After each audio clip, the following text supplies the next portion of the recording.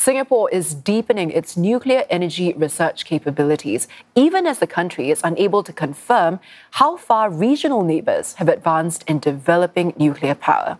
And for more on the nation's energy goals and how regional nuclear development could impact Singapore, we're joined by Prof Laurence Williams, who is chair of the National Environment Agency's Nuclear Safety Advisory Panel. Professor, great to have you in the studio. Thank you for having me.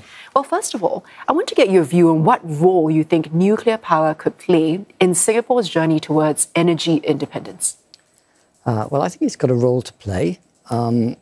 Singapore is a very advanced industrial country. It requires energy. Prosperity is directly linked to energy consumption. And so it's quite prudent for the Singapore government to look at the options. Clearly no decisions have been taken yet whether to have a nuclear power program, but looking at the options into the future is a very sensible thing to do. And of course, with climate change, we're looking for green technologies. Nuclear energy is a low-carbon energy, so nuclear potentially has an important role to play. Now, despite its potential, there are some concerns, and the biggest ones that tend to come up have to do with nuclear waste management and also people worried about living next to nuclear plants. How would you say this can be tackled? Well, I think it's tackled by education, talking to people, explaining what nuclear energy, nuclear power is, explaining what nuclear waste is. But because nuclear power is a very high energy dense medium, the amount of waste that's produced, compared to the amount of electricity that we produce, is relatively small to other forms of industrial waste or even domestic waste. So although people get quite concerned about it, it's a relatively straightforward activity to manage. And before you would go through with a nuclear power program, in any country, you need to think about what you're going to do with the waste. But there are many countries in the world, the United Kingdom, France, Sweden, Finland, are all in advanced stages of developing underground waste depositories. So I don't regard waste as being a showstopper to the delivery of nuclear power. Yeah, and apart from the countries you've already mentioned, actually many countries in Asia as well, China, India, Indonesia, Vietnam, they're all expanding their nuclear footprints. But what risks and also what opportunities do you think there can be when it comes to these regional developments and how that might impact Singapore?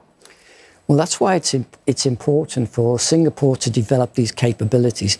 Irrespective of whether the government decides on a nuclear power program, Singapore having the capability to understand what nuclear technology is, what the risks associated with nuclear is, to be what I would call an intelligent observer, to be able to talk to your neighbouring countries if they are developing nuclear power programs, to be able to influence them, but also have a deep understanding of what it would mean for Singapore. So I think the direction of travel that Singapore is going with me as the chairman of the Nuclear Safety Advisory Panel, is helping Singapore build that capability. And speaking of building that up, how important would you say is Singapore's involvement in nuclear safety agreements, both regionally and globally as well, to be plugged in not just to the agreements, but also the information that they might be privy to that can be shared among the countries? International cooperation is very important. It's important for my country, it's important for advanced nuclear countries, it's important for Singapore. It's important for a number of reasons.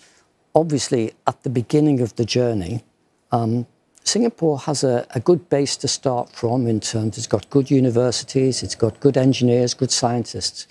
But being able to share knowledge and experience with countries with more advanced programs is absolutely essential.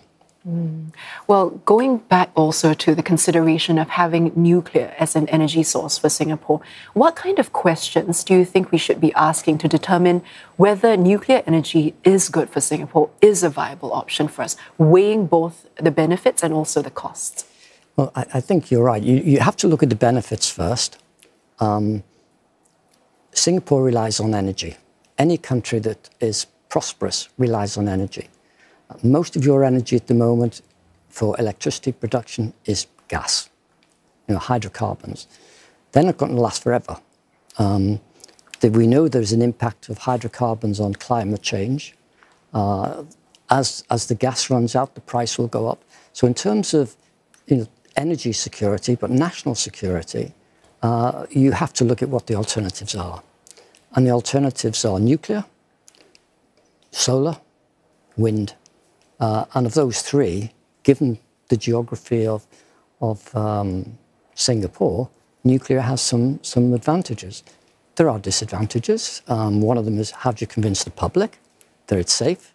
But if I tell you that around the world there are 450 nuclear reactors operating, there's been over 20,000 reactor years of operation, very safe operation. The technology is very mature.